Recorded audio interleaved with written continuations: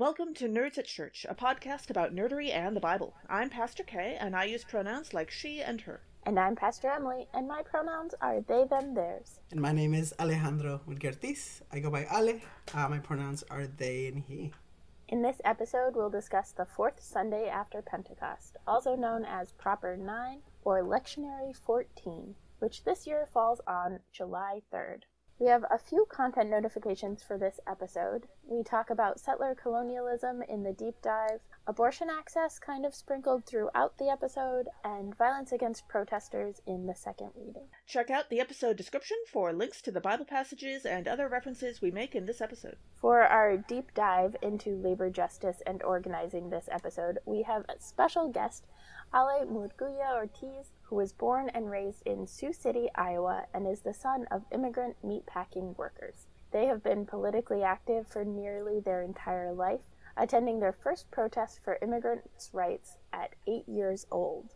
In response to COVID-19 outbreaks in the meatpacking industry and the murder of George Floyd by police, he has spent the last 2 years organizing full-time around immigrant rights, workers' rights, and racial justice across Iowa. Welcome! Thank you. We're so glad to have you here. I'm happy to be here. Yeah. So, Ale, your current job is as the community organizer for Iowa Migrant Movement for Justice. Can you tell us some about what you do for that? Yeah. So, as mentioned in my bio, I started organizing around meatpacking. Essentially, I would say pretty organically. I mean, even at the time, I didn't really know that what I was doing was organizing. It was just like I was talking to workers, and my family, my extended family, works in the industry to this day. And as do the families of my childhood friends. Even my brother-in-law, who lives in a completely different, part of Iowa. His dad also works in the industry. So it's, a pretty big industry in Iowa across the board. And, so I was, of course, seeing folks that I knew, very concerned, especially at the beginning of COVID, regarding, what was happening in the meatpacking plants, and, wasn't seeing decision makers, leadership, or really the media at the time, really speaking to what was happening or even showing concern for what could be happening. And, of course, myself and several others in a similar situation, mainly the children of these workers, we, started to kind of create spaces online and just start advocating for what was happening or trying to talk to workers and figure out what the deal was, why, how many folks were sick, where are the outbreaks happening, and, from there we're able to elevate, what was happening and get, we got, of course, a lot of, media coverage and such, but really the most important piece that I think really happened was that, the organizing pieces. So whether that was, organizing simply to help people getting a hold of their human resources so they can get paid or so they can know what they need to do, or essentially when, just talking to workers about, what they were being told and what they were doing in the plants, what they weren't allowing. There was a certain point where they weren't allowing folks to bring masks in some of these plants. Yeah.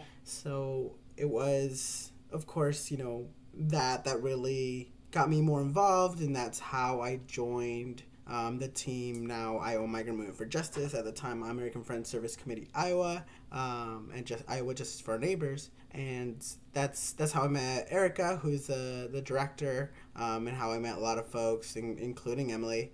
And, from there, that became an opportunity to organize full-time.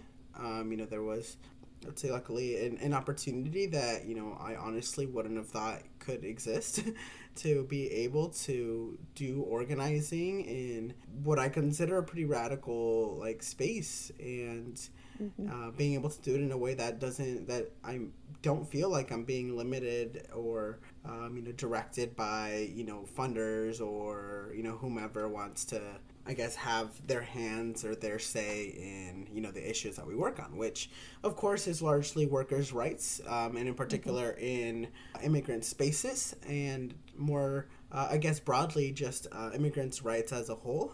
We're a nonprofit organization that provides immigration legal services and advocacy. We have several folks that are either DOJ accredited reps or lawyers who help folks, across Iowa, navigate the various immigration processes. And was obviously observed was that, it's almost like, the work gets harder in immigration legal services because the laws aren't changing, because the work isn't being done, at least in particular here in Iowa, to truly change the systems and how they serve or protect or whatever they want to say that, our systems are there for our communities, but, change it into a way that is actually making sure that folks aren't being separated from their families, aren't being stripped from their homes, and aren't being taken advantage of in their workplaces because of the leverage that they have based on these circumstances and their status and whatever it is that they want to use to, essentially hold this power over workers. So that means, of course, organizing with workers. That means advocating for local, state, federal laws. That means showing up, for Black lives, as, understanding the intersectionalities of the various issues and how they affect and impact different segments of our communities, and ensuring that, we don't lose sight of that, given that largely all of these issues are affecting our communities. And if we're not protecting immigrants in this way too, then, there's a lot of vulnerabilities in how the system can continue to take advantage and act violence on our communities. Yeah, I remember I was aware of immigrants' worker right because of my dad worked in construction growing up and then opened a store with some of the guys he worked in construction with. But it was in college, my junior year, right after classes were over, I was in Decorah, Iowa, which is in northeastern Iowa, and it was 2008, and that was when they did the Postville raid in Iowa. And so the next year I was working with some of the people who were released on humanitarian reasons. So they had family that were dependent on them, but also they were released and not allowed to work. And so it was this weird dynamic. But part of what all of that came out during that was there was a lot of folks who then applied for this particular type of visa, and I don't remember what it's called, but it's if you are experiencing abuse or in your workplace and you're undocumented, you can apply for this visa to protect you while you file a complaint or whatever about the abuse. So that's when it started to come out how much abuse had been happening in the meatpacking plant in Postville, Iowa, because they could, like you said, right? They could hold over, well, you're undocumented, so if you don't do what we say, we can just call Immigration and Customs Enforcement, that sort of thing. Yeah. Exactly. So, Ala, it sounds like you did have a very organic process to getting from just having opinions to becoming a literal professional in the field now. But I suppose most of our listeners won't actually wind up being able to get full-time jobs organizing. So can you tell us a little bit more about your journey from growing up and knowing all of these things about the lives of the workers to actively volunteering and taking a more active role? Yeah, definitely. And of course, it's a very complicated, situation in where, I think this is something that to some extent a lot of families from, who struggled growing up kind of experience, but it's something that I know a lot of the children of immigrants kind of go through, which is, that desire to, I don't know, I mean, I guess it could manifest itself in different ways, but whether that's I need to get a job that is going to make so much money so that I can, give back to my parents and make sure that, what they did to get here is worth whatever this country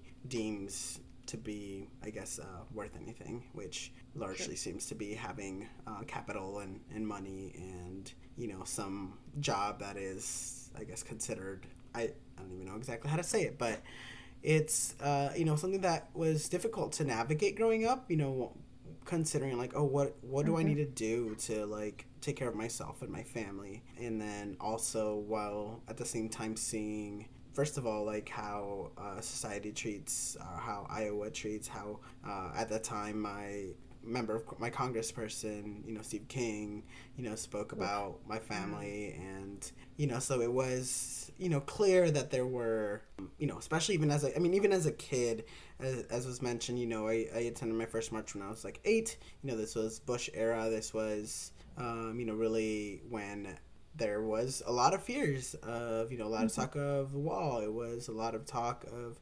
even, of course, just deportation and just a lot of hate that was, happening, a lot across the country, as well as, continuing as I, developed as I grew. And, of course, my own personal experience with that and with racism and with xenophobia into college, where I, was able to kind of find spaces where I could talk about these issues, because that wasn't really a thing that existed growing up. Now, whether that's because it's hard for me to really compare when I was in high school versus like students in high school now. It's really interesting to see that dynamic and the spaces that exist for students to talk about their identity, to talk about, all of the issues that are, actively impacting us and our families. But then also, to speaking with my family, with my parents, it really wasn't a conversation that they wanted to have, and not because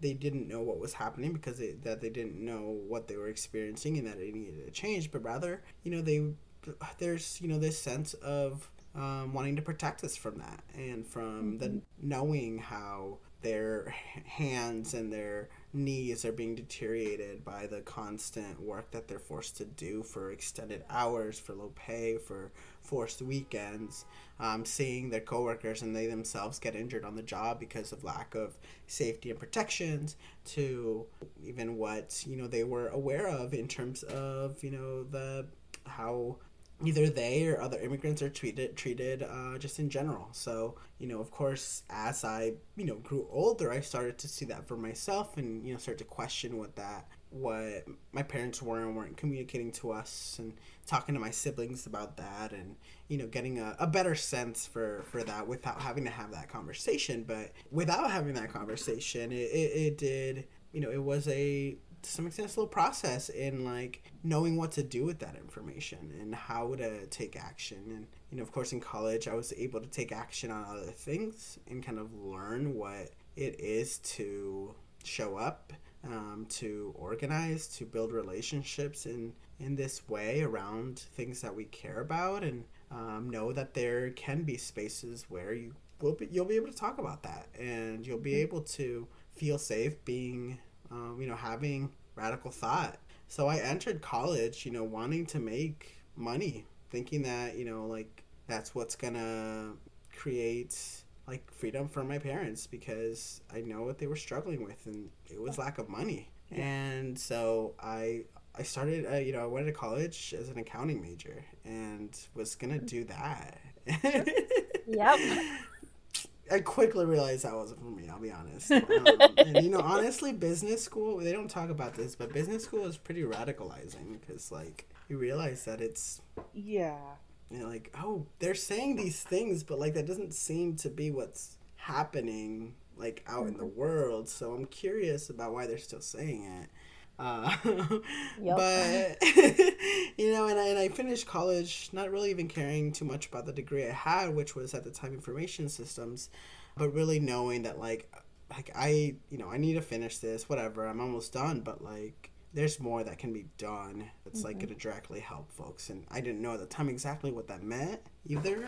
I was very much interested in kind of the nonprofit world, which I think is also sometimes a bit of a trap when it comes to like taking this work in the right direction, and could have been a very bad trap if I would have maybe gone in with the wrong organization, I think. But I did end up working for a nonprofit for a little bit that was doing interesting things in research in politics and such, and I was able to gain a lot of just knowledge about how the political system worked, which has been pretty helpful in, being able to navigate a lot of these conversations, as well as, whatever experience is necessary to, go into other work, especially if you're not really using your degree.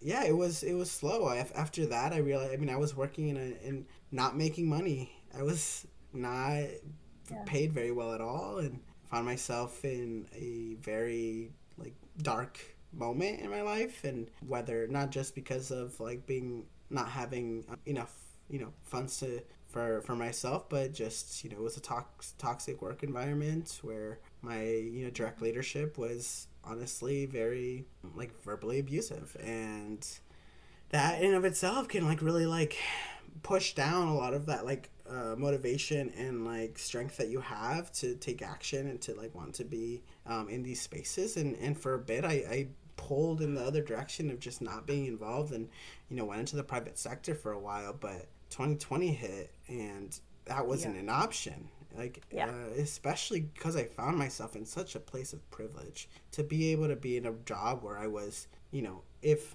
my employer cared enough, I could do it at home. I could be isolated and, being, even if I wasn't, it was still a lot safer than whatever conditions I knew my parents were in. And that's where it was, I was at the time willing to risk whatever income I had and the job I had to, spend my time where I thought was most useful, which was protecting people in whatever way I could, or at least attempting to advocate so that, this didn't continue the way it did. And so it was a journey that was, honestly surprising throughout, and like something I don't think I could have planned for in any way, but, was I think very lucky, and but also I think it did a lot at the time to, I guess, to land in the spot where I am now. Yeah, sure. Well, and I know I've heard from other immigrants as well, and like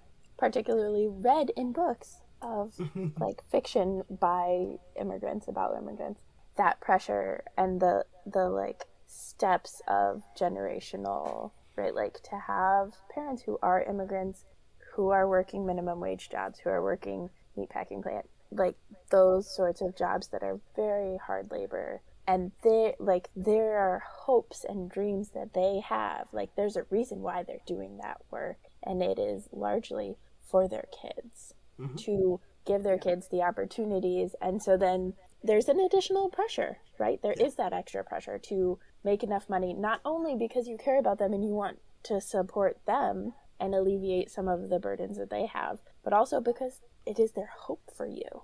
Yeah. And we just happen to live in, late stage capitalism, but where everything's a dystopian hellscape.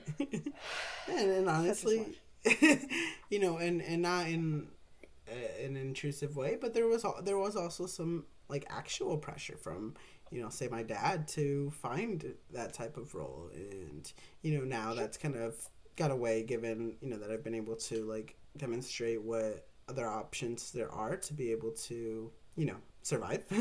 But it was something, going to high school that, especially as someone that, they saw as like doing well in school, like, oh, I could go and like do all these things and make all this money because, they're smart and they do well in school and there's all these things. And, that pressure on top of everything else, understandably they're like, what if you did this though? Yeah. Yeah. So on a practical level, when it comes to educating people, do you find yourself talking about some things more often? Maybe are there like a couple of labor laws that seem to just come up all the time, or that kind of thing that you would want people to know about? Yeah, I mean, the biggest thing, especially given like how I got involved, the biggest thing is OSHA. In terms of like what was very obviously a problem was that, let's say there was unsafe working conditions, there was an outbreak, whatever it was that was happening, complaints were filed. OSHA would call up the Iowa OSHA in particular, which, I'll talk a little bit about the dynamic there, but would call up the company and be like, hey, we heard this was happening. And then the company would say, no. And they'd be like, okay, then cleared. Everything's good. And, you can... Super helpful. yeah, you can blame, understaffing, you can blame whatever funding limitations, which, I'm sure to some extent, like, they probably need more. I mean, they definitely need more funding, they need more capacity and all of that, but that in and of itself is a problem. But also, just in general, the fact that not even attempts were made is really frustrating. And, Iowa OSHA is different from a lot of other states because it is a state kind of like a state level version of the federal OSHA. So they, in theory, would have the bare minimum of what federal OSHA, regulates and does, and then whatever they choose to do also. So, it doesn't sound like a bad system to be able to do that, to like essentially be the same and then be able to do more, but it very much doesn't seem that in the state, especially in the state like Iowa, that, it's being taken seriously by our legislature, by any, like the folks in the system right now, and how they work with like the federal OSHA as well, who was also largely absent. Yeah, I mean, I remember the like organizing around bills that would be introduced into the state legislature during the pandemic to try to get protections and rights, and they just like organize it. I think organizing is particularly hard when there are people who don't bend to any kind of pressure from people. And I have to say also that the idea that the regulatory organization's first step is to call the company and quite literally ask, hey, did you do a crime? Does not sound like the most effective method of enforcing laws. Like, I don't claim to be an expert, but that just does not sound useful to me. But who would know, right? Everyone would know. Like, literally everyone except for them. I would say another like really big issue that I would definitely like throw out there as ongoing, especially in meat industry, in food processing, is really the line speeds. And how that relates to OSHA is that OSHA, at least from my understanding, says they're unable to do anything about that. It's USDA regulations, from my understanding. It's more about the food safety than it is about the worker safety. Food safety or food regulation, whatever it is that they want to prioritize, like whatever that's the most important piece to them. And I guess it's something that like literally we've heard before the pandemic, throughout the pandemic. And it's an issue that is ongoing, that line speeds just get faster and faster, and that is incredibly dangerous, and again, something that we hear about almost every day. Yeah, that's considering the USDA regulates like cheese, right? Like the food regulations are just like a little bit questionable, period. And I'm a vegetarian, so like the meat regulations I'm not familiar with, but I do know that there are cheeses that I cannot buy in this country because it's this country, but they were readily available in other countries. And like, so this idea of, and I like that you shifted, right? Instead of food safety, it's food regulations, some of which are to keep food safe and sanitary and all of that. Yeah. But also, like, we've seen for farm workers and stuff too, right? Like, when worker conditions are not safe, when there are not opportunities to go to the bathroom places or other things, like, that has impacts on the safety of the food as well. Like, to think that, like, lettuce has E. coli on it or whatever, just because, like, that's how it grows? Like, no, there is, like, worker safety, and that impacts the food safety there. So, and let's just say, I know a lot of the workers that will not touch the food that they process. So yeah, I believe it. Yeah. If you could tell one thing to everyone who is an employee in the U.S. so that they can better protect themselves, what would you want that to be? I would say talk about work, at work, after work, anywhere, organize. And more specifically, I would say that you as a worker deserve ownership over your labor. And I mean that literally.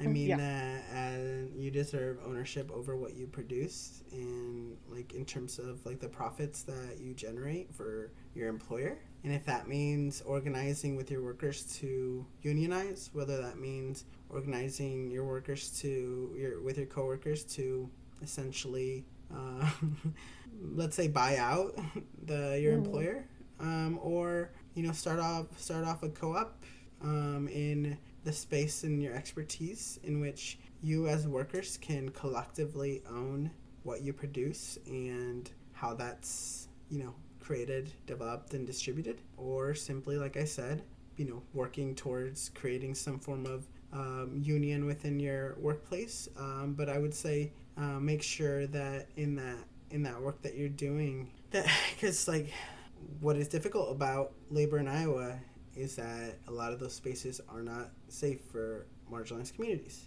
Mm-hmm. Yeah. And it's a difficult conversation to have, but it is one that's really needed and important. So even if there is a union in your workplace and you feel that you aren't being taken care of, organize outside of whatever systems or structures you feel are directing or are facilitating the dangerous or bad conditions or unfair pay or whatever conditions it is that you're fighting against. Yeah. I think about that, and there's been a huge increase in the number of unions, or in the number of people voting to unionize this year compared to last year, I think, compared to the year before. And a lot of it that I follow because of who is in my household is Starbucks, right? Yeah. Again and again. And that's a particular, groups of people who are able to have Starbucks jobs. But there's also, I think about teachers, and particularly teachers in Iowa who are not allowed to strike. Yeah. Who are not legally allowed to do the things that they need to do to get better pay and those sorts of things. So they're allowed to have a union, but the union isn't able to do everything it has because the laws have been changed to make it harder. I mean, even in the meatpacking, it's if you look back at 2020 where those outbreaks really happened, I can't find a single difference between the places that were unionized and weren't in terms of how bad they got hit or, what the timeline was for implementing changes. And it's upsetting because I'll be frank, I attempted to contact a lot of them, and some of the locals were unwilling to collaborate with the community to advocate for the workers. I don't want to say that they didn't do anything because I wasn't in their whatever meetings that they had, but at the end of the day, a lot of people died, and they could have done something about it. Yeah. So the flip side of this is, what would you say to every employer to support their employees? I guess I'll keep it at... Right, this is a hard one, right? Quit your job? Not murdering people sounds like a start. That is a start. Beyond that. Yeah. Well, there's a lot I could say. From literally decentralize your company and give power to the workers to make the decisions. But at the bare minimum, put them on your board. These, a lot of the workers, literally know what the they're doing. Sorry, I cussed. It's okay, you get to be R2D2 now. It's great. Yes. Well, no, a lot of the workers, especially, we're talking agriculture, meat packing, so many of these workers, literally came from places that are very similar to what Iowa is right now in terms of, the industries, and know what they're talking about, know what they're doing, and could do it in a way that, literally is sustainable. Could you imagine? Yeah. Can you imagine if, folks were able to practice what they're familiar with and what it's just our natural way of creating food and resources in a sustainable way that isn't some really gross, huge industry that is destroying every piece of our planet and displacing families here and abroad because of the impacts that it has and the power that the industries have on other countries and their land and their resources. And it's honestly, give the land back, give the profits back, and just at the bare minimum give them power over their labor. Yeah You're alluding to, right, give the land back. Yes. Alludes to the movement for a lot of indigenous groups, particularly in this country, but that's what we're talking about, right? Like when we talk about people know how to grow this stuff, people know how to do this work more sustainably, a lot of that is because they are indigenous to particular areas, even if they are immigrants to to the United States. A lot of folks are indigenous to other places, and Native people have been caring for the earth, right? Like when white settlers came to this land, it wasn't that the land was just whatever. It was that it was actively cultivated in sustainable ways by Native peoples. And that knowledge, despite settler colonialism's best efforts, has actually been passed down and continues to be knowledge and wisdom that everyone would benefit from. But it requires giving the land back, giving them the land back here, giving the land back in Mexico and Central America, where or like literally leaving the industry as a whole. Like we as a country have like such a chokehold on the corn industry that like honestly shouldn't really even be that big of an industry here. Like if you think about like the true like agriculture of Iowa, you know, especially the magnitude that we have it at. That with, you know, with NAFTA and with just like how the industry developed, just obliterated the corn industry in Mexico and Central America. That was a staple food. That was you know, and where right now corn in Mexico is mostly imported from the U.S. And like literally like corn was everywhere in my mom's hometown. It was all around us, and that's how folks sustain themselves, and they can't anymore because there's no market for them to enter. Yeah. So what dreams do you have for labor justice in this country? Well, I would like to see an organized labor, and by that I mean like the current institutional organized labor move away from its current models and its current practices, and acknowledge that it took like radical socialist unions and leaders to get us where we are. And it took, I guess I think back to just like a few weeks ago was, you know, Justice for Janitors Day, and that just reminds me of like the very clear outcomes of taking up space, doing direct action as labor organizers, as a labor movement, and being violently attacked by police and the state. And remembering that that's what's going to happen if we ever actually do something worth doing for your workers. Like, that's what's going to happen. And if we continue to be as close as labor seems to be, at least in particular here in Iowa, with law enforcement and police, and continuing to essentially ignore calls from, you know, our communities to end those relationships, and instead they, you know, advocate for them a lot more loudly, at least I've seen, than, you know, some of our other industries, and unwilling to honestly even show up for Black lives. I don't think I saw labor in 2020, I'll be honest. Like, maybe I saw a few folks, but I'm not sure if I saw them. Yeah. I saw people who were part of unions there, but not as part of unions, which is like a tricky thing that the church does this too, right? Like where we care for congregations and stuff, we care for members that are like hospitalized or whatever through parishioners, but it's not organized as like, this is the church caring. Like there is a different impact when it is the organization saying, these people are here representing us. These people are here because we are here. Because that's what was happening during a lot of those very radical like movements that labor loves to talk about.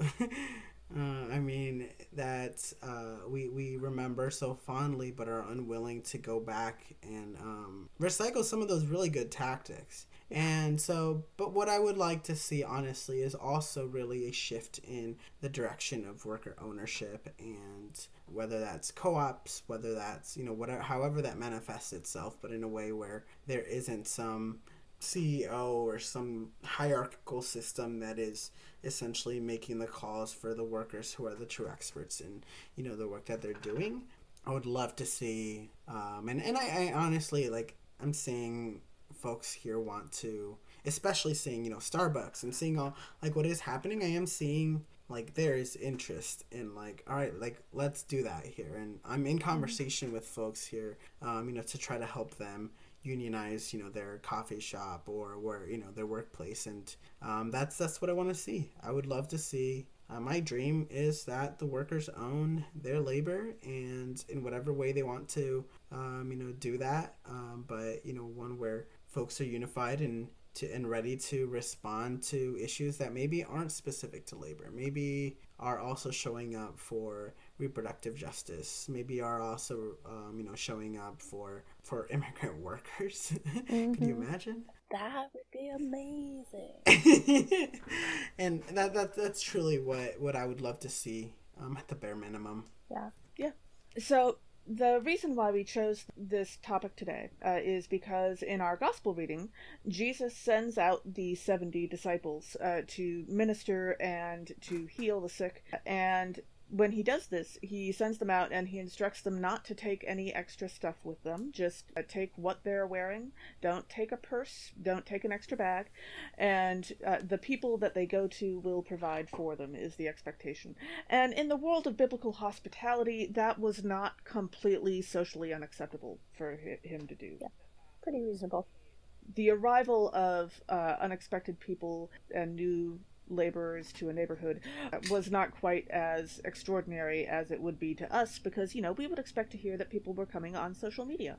We would expect to have some planning ahead for this kind of thing, especially if you're planning for 70 people pairs.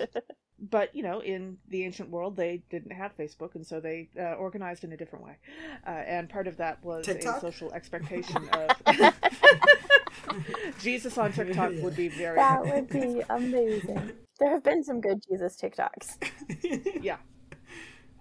But their organizing was on the basic cultural expectation of hospitality, which is what provided for the disciples in this case. But that led Emily and I to asking ourselves, is Jesus practicing labor justice? Like, we couldn't get away with this in our world now, but, like, was it just back then? We're educated somewhat in the ancient world, but we don't claim to be fabulous experts of it. So, like, how could Jesus have been practicing labor justice a little better about this? And how would this, go down in enormous flames in today's world? Wow. Right. I mean, yeah, I'm not sure. Like, if an employer did this today, yes, that would definitely be something we'd all wind up organizing against, I'm guessing. Yeah. Yeah, that's a tough one. I don't know if I have a good answer. Yeah. Well, so the additional complicated thing, right, is basically all of the disciples, before they met Jesus, were doing, like, basic subsistence, like, day-to-day. If you don't get paid today, if the catch of fish is not good today, you're screwed for tomorrow, kind of life. Yeah. PTO was not really an option. Yeah. So I do wonder, though, like, is this actually an improvement to say, instead of having to rely only on yourself in a system of economic exploitation, is it actually, like, more hopeful, more just, more fruitful to rely on hospitality in a deeply hospitable context? I mean, neither of them, like, are guarantees of anything, and Jesus is very clear about, like, never guaranteeing anybody, like, prosperity. But yeah. Wow. I mean, I guess I just my brain always just goes, like, just collective action, collective ownership. If folks, I don't know, but, like, you can together come up with, I think, solutions rather than, like, expect solutions, I guess, like, from, how do I say it? I'm struggling with this one, but organizations, that's good. Like, from the boss. From the boss. It's like, if collectively, I mean, first of all, like, not everyone is going to have the exact same experience, solutions, or ideas, or, know-how. So, maybe it's still not going to be easy, but I think having a some form of consensus and decision-making process where you're collectively, like, catching the fish and figuring out what to do with it. I think that maybe that'll be, maybe that would have been a cool way to see how that transpired. Yeah. Yeah. I love that question, though. No, it's great. It's a big question. It's a level of mutual aid that we're just not used to anymore. Yeah. Mm-hmm. Yeah, even like the mutual aid groups. I mean, Iowa's mutual aid groups, I know I experienced after our arrest, like, there were physical therapists, there were people bailing people out, there are now community fridges, I think I saw there's abortion and contraception organizations that have since come up. Like, it's starting to move into that direction. The tricky part is that, like, that actually shouldn't replace the government taking care of all of those things as well. But to see that shift back into much deeper community care is really, that was one of the most encouraging things, I think, for me in Iowa, at least. Yeah, it's been really great to see. Well, and given recent events, I would want to include a comment that recently we've seen a wave of people posting on Facebook about, oh, you know, I have a couch and I know where the nearest clinic is, and followed by a wave of people posting, please do not share your intention to do a crime on Facebook, followed by a wave of people posting, please also keep in mind that some of the people who are offering this aid are probably not doing it with good intentions and may in fact intend to browbeat you, and worse, when you show up. Mutual aid is wonderful, but you have to work with people who have been at this for a while and know what they're doing and are trusted by good people, not just random people on the internet. I mean, I think of the sanctuary movement, right? And the ways that the sanctuary movement has worked, particularly with and for immigrants. And there is the strategy of public stuff and the strategy of private stuff. And I know I have been one of the people who said, like, I have a couch and Maryland has abortion access. Yeah. That's all I said about that part. Mm-hmm. And I think, like, particularly for those of us who have more public identities, right? I, as a pastor, have a public identity. And so there's a certain aspect of trust, particularly as a queer and non-binary pastor, where I can, like, situate myself. And I have the connections where, like, if somebody did reach out to me, that is immediately going off of social media, and we're having a conversation in private, and we're figuring stuff out, like, hypothetically. But I think for a lot of people, it's, like, this navigation, and, like, how do you navigate this? And there are people who have been doing this already. So how are you connecting to the people who have been doing it? The mutual aid networks that are already established, the abortion railroads to get people to clinics and those sorts of things. Ale, did you have anything else you wanted to throw in about labor justice before we jump into the readings? I mean, the biggest pieces of where I think it needs to go, and in particular here in Iowa, it's tough for me to talk about other states, especially seeing just such, like, great stuff that's happening in other places. But I mean, I think regardless, like, if you work somewhere, even if you work in a nonprofit, if you work anywhere, like, unionize. Yep.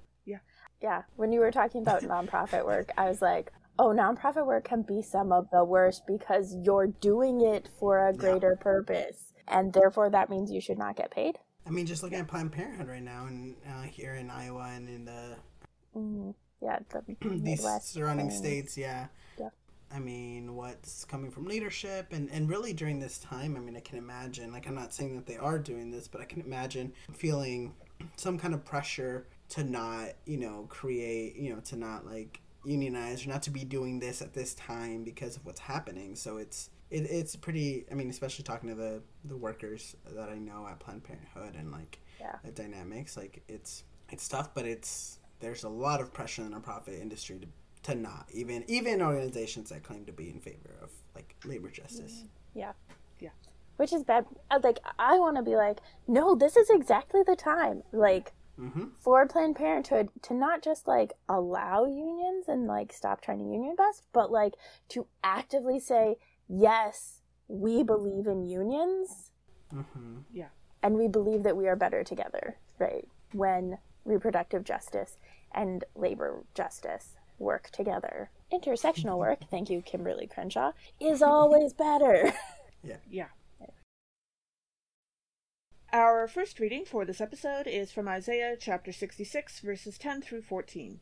On returning from exile, restoring Israel was not as easy as the exiles had hoped. The prophet Isaiah reminds the people that they are loved and supported by the mothering figures of Jerusalem, their heritage, and God. So one of the themes that I noticed in this passage, which I particularly love to point out because so frequently we don't pay attention to more feminine images for God, but this is very much God as a motherly figure. But I love this space of God as a motherly figure. Then it reminded me of Molly Weasley, honestly, because it's like this caring and nurturing and comforting mother, and then verse 14 comes in, and it's, you shall see, and your heart shall rejoice, your body shall flourish like the grass, and it shall be known that the hand of God is with her servants, and her indignation is against her enemies. And I was like, oh yeah, not my daughter. Like, going after Bellatrix. Like, it is perfect. Molly Weasley as God in this particular passage. Absolutely. Yeah. And then jumping into the verses, in verse 10 we read, "Rejoice with Jerusalem and be glad for her, all you who love her. Rejoice with her in joy, all you who mourn over her." And so in the Bible, Jerusalem, the city, is often spoken of as a whole separate character unto herself. Not just in the way that people will say that, say, New York City or Chicago have a personality. I have to say, being from the area, Chicago has several personalities. That's what the neighborhoods are. But as though the city itself is actually a full-on person. And that reminds me a lot of how sometimes Star Trek will talk about certain spaceships, and also in DS9, the space station. None of them quite to this level. They will all give the ships and the space station personalities, sort of. Except for in the Voyager episode Alice, in which Tom Paris sort of falls in love with a space shuttle. I would say it makes more sense in context. I'm not entirely sure that's true now that I think about it. But the space shuttle actually sort of becomes personified. It's complicated. And thankfully, it turns out that the city of Jerusalem is way less manipulative than that space shuttle was. So That's handy. And then in verse 12, we read, "For thus says the everlasting God, I will extend prosperity to Jerusalem like a river, and the wealth of the nations like an overflowing stream. And you shall nurse and be carried on her arm and dandled on her knees." And this is like, okay, the government should care for the people, right? Wealth is, in this framing of it, care for and nourishment for everyone, which is what we're talking about, right? Like ownership of labor to the people, but also the government should be of, for, and by the people. And therefore, care from the government is the care from the people. In very clear contrast to, for example, the Capitol in the Hunger Games, where wealth is hoarded among the few, and that's, I mean, it's where we're headed, but it's also like even more extreme. There's as little as the middle class is now. There's no middle class in the Hunger Games, I think. And don't hoard wealth or something. I think Jesus would be in favor of that. Sure. Yeah. Actually, the entire Bible. I was going to say, the whole thing is like... That's Isaiah for sure, but most of the prophets, were upset about economic injustice. A lot of the prophets would turn into R2D2 about that on our show if they came to visit. Right. Yeah. It's true. They would definitely become R2D2. We did do an entire episode of our deep dive was on biblical cussing back in September. Yeah. Oh, that was awesome. I'll have to check that out. Yeah. I'll link to it in our episode description, but there is some good cussing that happens in the Bible, but it's not what we think of it. It's not right. Contemporary Imagining cussing. different words, right? Yeah. We just don't know that those are Translation actually cussing. is a thing. Yeah. Right. Because heaven forbid we allow the original languages to have the power that they should have. But Right. Yeah. Our second reading is Galatians chapter 6, possibly verses 1 through 6, and definitely verses 7 through 16. As Paul finishes his letter to the Galatians, he reminds them that they will reap what they sow, and gives some suggestions for how to include those in the community who continue to follow Jewish ritual laws. So one of the things that comes up in this passage is conflict, and the process for doing conflict at the beginning of this passage is very like Great British Baking Show style, as opposed to like any United States-based cooking competition, right? Like, it's not super cutthroat, try and sabotage each other. It's like, be kind about it. I love Great British Baking Show because everybody wants to be the best, but they all want to be the best among other people who are doing their best. Your And potatoes so are being replaced with box mashed potatoes. that's U.S. Cooking shows. Yeah. The U.S. ones are just like, no. But I also think about like the dynamic and the implications for this in terms of like organizing, because a lot of the time organizing is pointed to as like, you're causing conflict, you're disrupting stuff. But the reality is that organizing is about bringing conflict that already exists into the open so that it can be addressed. Yeah. And that like dynamic of like challenging the power of money with, and the abuse of power with money, with people power, right? Like, so yeah, it's just like, there are so many ways that sometimes the Bible is misused to say, to blame the victim, right? To blame workers for causing disruption, protesters for causing disruption. But the reality is, like, I mean, the ELCA did this with a statement on the abortion ruling. Like, it was in general a statement that said abortions should be free and accessible and legal. But there was also this like caveat about violence and discouraging violence. And it's like, no, the violence already happened. Like, this decision is violence. Yep. Let's not distract from that.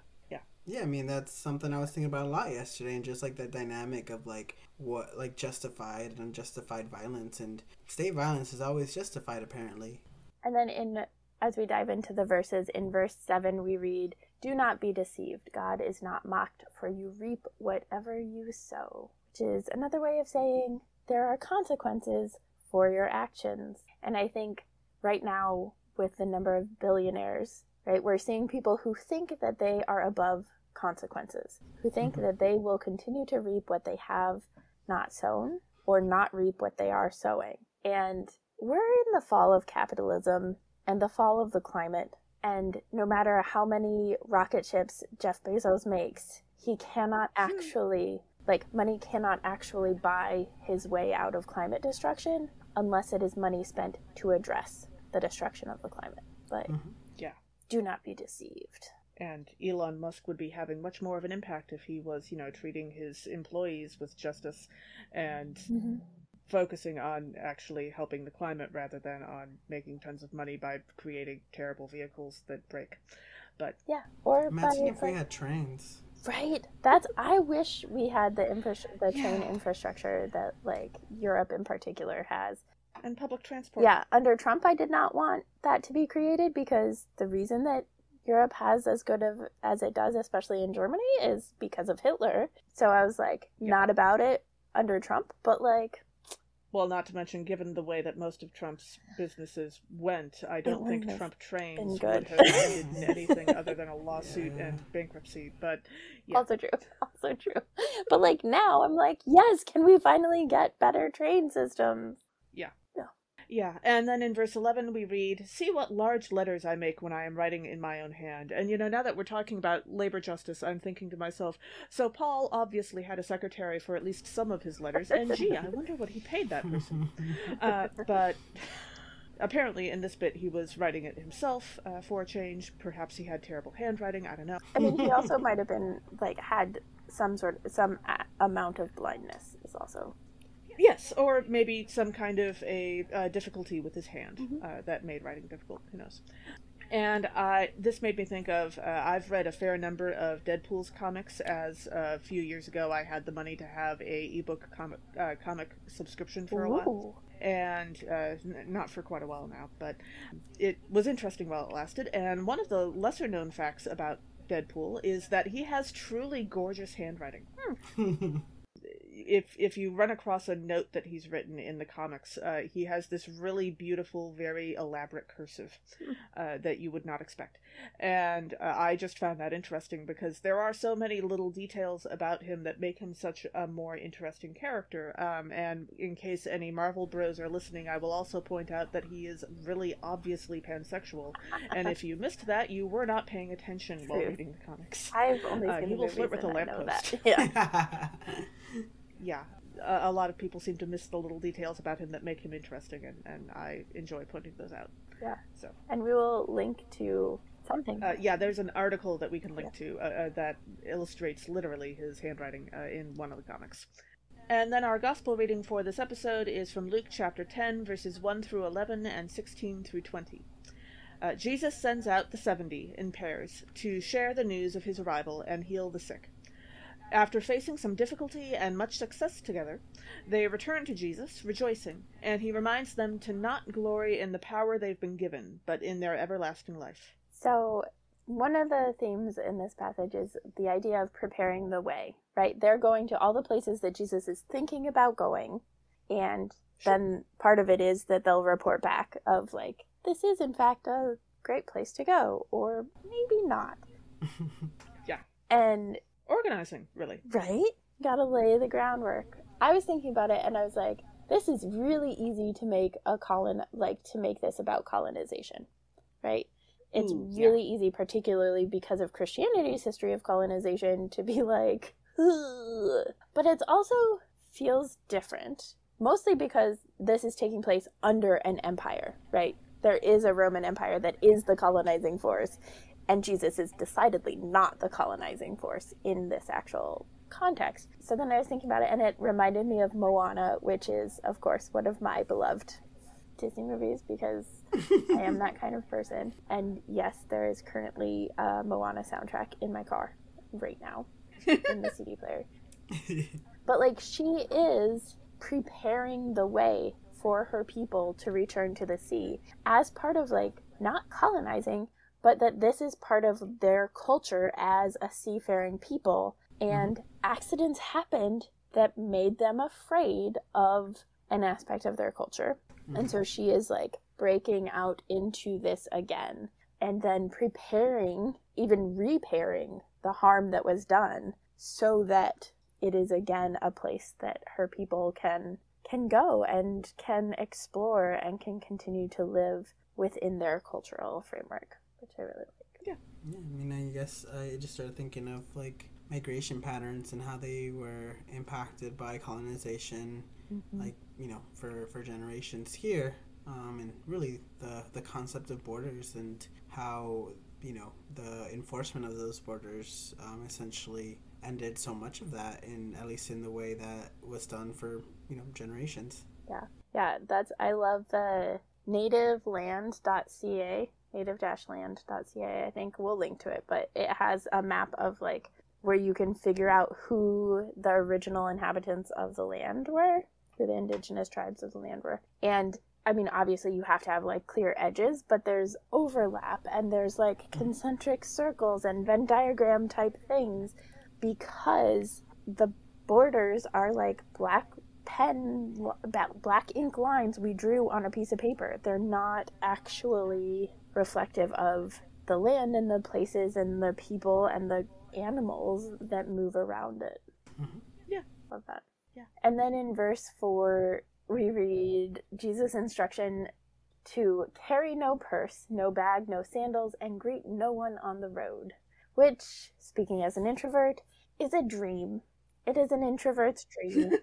Greet no one on the road. The number of times, like, there are pastors who talk about, like, when they travel, they just, like, naturally, people are drawn to them to talk to them, and I'm like, no, I'm putting headphones on whether or not they're plugged into anything. Because you need to know that I don't want to talk to you. And so, of course, then it's followed by verse 5, which is, whatever house you enter, first say peace to this house, which is, like, my nightmare, right? Like, I don't want to go into a strange house and be like, peace be with you. Can I stay here for a while? Yeah, I'm not the door knocking kind of pastor. Just not who I am. And then we jump into verse 8, which reads, "Whenever you enter a town and its people welcome you, eat what is set before you." And on the one hand, this is a great way to accept hospitality and to be willing to broaden your horizons. On the other hand, I think Jesus is also up for some very common sense practical restrictions to this kind of thing. Like, for example, there is a very early episode of Stargate Atlantis. I couldn't figure out exactly which one. I think it's the one where the Genii are introduced, where there's a team of people who go on a diplomatic mission to a new planet, a new gate, and they follow this rule, only they didn't get to ask what was in the food first, and one of them, Rodney, has a deathly serious allergy. And his teammates don't necessarily believe him about this allergy to begin with. And then the actor, David Hewlett, did a great job of portraying the look of, am I about to die of anaphylactic shock terror, as he reluctantly eats this food while not knowing if his allergen is in it. Because presumably he probably has an EpiPen with him, but also they're on a, literal different planet, and who knows how long it would take him to get real medical help. And so that was an interesting moment. So, I think Jesus is okay with you making sure that your allergies are not going to be triggered before you eat. That's probably fine. But also, you don't need to get judgmental about whether you're being fed brand name foods or anything either. So balance in all things. Yeah, I thought you were going to talk about the cookbook, Cooking Man or something. Isn't that from this? To Serve Man is an episode of The Twilight Zone. Yes. Yes, in that case also. Or that would also be good. Knowing what's in the food before you eat it is a reasonable thing to ask. I agree. Refusing to eat it because it's not, up to your snooty standards is a completely different conversation. 100%. So. Yeah. Although young me would have not been in agreement with us. I was a lot pickier as a child. Yeah. Most of my pickiness could usually be assuaged by just having all of the food slightly separate on the plate. Okay. As long as that was the case, I could eat most things. Yeah. So I always wanted a bowl, everything in a bowl, right on top of each other. But I had certain things that I didn't like because of texture, and that was a non-starter. Yeah. Mm-hmm. Yeah. I still don't understand why people eat cottage cheese. I understand they do. Why would you do that to yourself? But that's way better than mushrooms.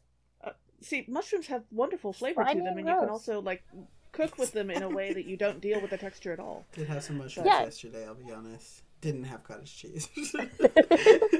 I'm with you that mushrooms, flavor-wise, can be great. But if you make me eat a mushroom where I can, feel the texture, it's not going to happen. See, a portobello burger is actually very fun for me, but not as an everyday thing, but occasionally. Speaking of singing vegetables,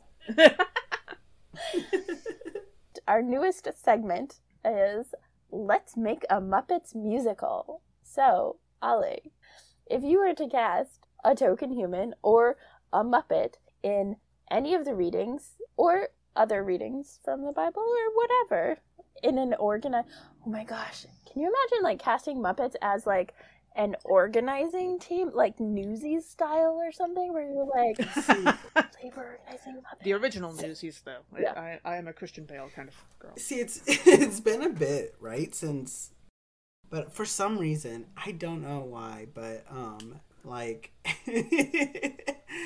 Oscar just gives me Union guy vibes. Oh my gosh, yes.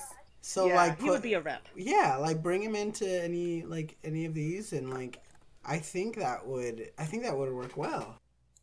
He would be an absolute rules lawyer who would know every trick in the book and would fight for and just glory in the argument. Yeah, I've said this before, but I, when I was a kid, had a stuffed animal, Oscar the Grouch, puppety thing, and so I have a special place in my heart for Oscar the Grouch, and now I want or Oscar the Grouch, so in the gospel, right, could be one of the disciples getting sent out, but also could be could be right outside one of the houses and be hey, you do deserve to get paid. Come on in. Yeah. Or nah. Okay, that's gonna be a t-shirt. Yeah. Well, and like I was looking at the gospel reading and thinking to myself, so Jesus sent out the 70 in pairs, partly I'm sure for companionship, also for safety. And I was thinking about the Muppets, and some of them break up naturally into pairs, but those might not be the pairs you'd actually want to send out together. Like from Sesame Street, Bert and Ernie, like Ernie would really want to go with Bert. Bert would not want to go with Ernie, right? But I think Bert could go very well with, like, say, Rolf from The Muppet Show, because I think Rolf would appreciate Bert's, like, attention to detail and practicality and all, and would have the personality that would be, you know, laid back enough to deal with Bert's nitpickiness. Whereas Ernie would probably love to go with Elmo, and would have the patience to deal with Elmo's millions questions, and they'd have a great time together. Whereas, you know, if you tried to send Bert with Elmo, things would get set on fire. Like, there's no way out of that, right? Yeah. So, or like, Miss Piggy would absolutely want to go with Kermit, and Kermit may or may not agree with that, but we've also seen in the original Muppets movie that Kermit and Fozzie Bear make a wonderful traveling couple, and they would have a good time working together too. So, like, let's be imaginative when we send people out in pairs. So who would go with Big Bird? Oh, I guess Snuffleupagus would be my natural inclination for Big Bird, and I think they also work together pretty well. But I also have this wonderful urge to have Big Bird go with someone very, very small. I was gonna say, that's what just about my natural Julia? inclination of. Oh, that would be lovely. Yes, I think Big Bird and Julia would get together very well. But I do love the image of Big Bird, you know, carrying someone as his traveling partner. That would be adorable. That would be very sweet. I think Big Bird and Julia would be great together. Absolutely. Yeah. They both have the right kind of patience for each other, I think, from what I've seen. I don't know Julia that well, but... I don't either, but from what I've seen, yeah. So, Alejandro, any other thoughts on life, the universe, and everything? I think a lot is changing in various ways. I'm a pretty optimistic person. Somebody has to be. Right. And I'm seeing, as we were talking about earlier, different affinity groups, mutual aid efforts develop in my neighborhood, you know, and folks not getting completely shut out of the conversation for, like, wanting to have these conversations. Yeah. For instance, I'm running for office, and say more. So I'm running for state senate here in a pretty handedly blue district. I'm running independent. Sure. Largely because I think, especially I live in neighborhoods that don't, where the Democratic Party kind of feels like ownership over our votes because it's almost a guarantee for them.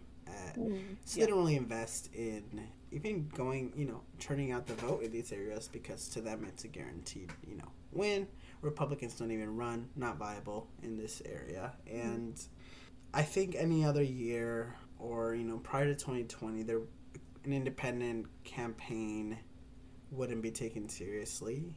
And like the folks that have been helping me have been doing a lot of really great work. We've been able to literally say what we want and loudly and it get attention from like journalists and stuff in a way that isn't like dismissive of like the movement that's happening, and, you know, kind of show that, like, you know, regardless of what happens in November, like, there is, and we've seen, as with Indira's campaign, which I see that Emily has an Indira sticker on their bottle, but and, you know, a lot of the same neighborhoods that would be voting for me in November, voting in this election in November, that are, regardless if it's because they agree with what we're saying or because they're tired of the system that they're under or being forced to vote in a certain way, or only given two options or given one option. And, you know, I think we're doing a lot of great stuff and they're kind of forced to take us seriously.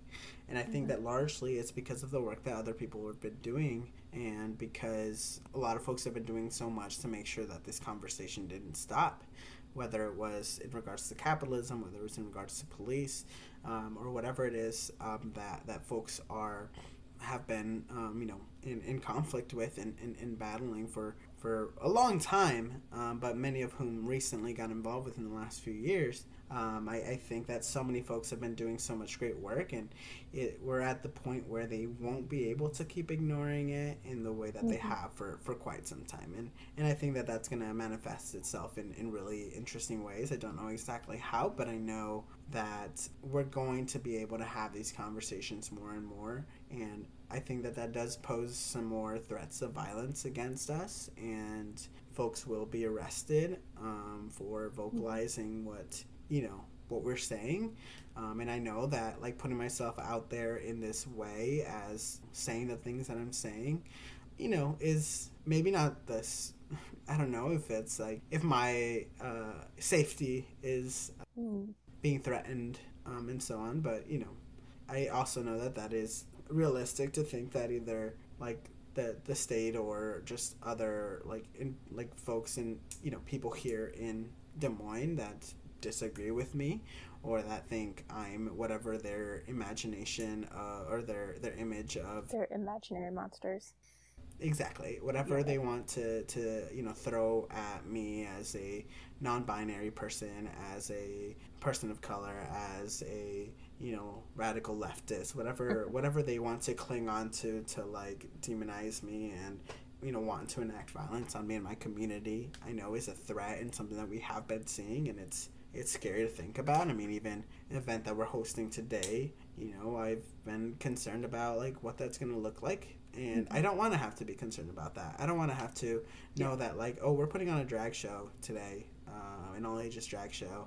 And, but a big part of, like, what I'm so frustrated about with the Democratic Party and with leadership in general is that they're not willing to be, like, fighters for us.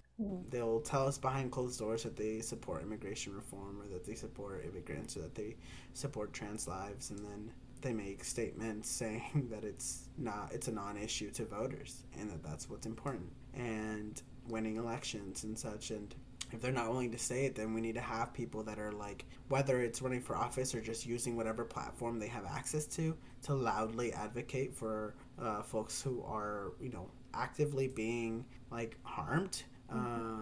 Then I do see that we are seeing those folks step up or find whatever avenues they can to advocate or to challenge the status quo, to like enter predominantly white spaces, white led reproductive justice spaces, and say, hey, we actually have to be centering these voices, and the way that these conversations are being framed are actually hurting a lot of us too. And it's been really great to see that. It's been scary in some instances, but I think that it's going to be really helpful to continue to see how that impacts the next generations, and I'm already seeing it. I'm excited.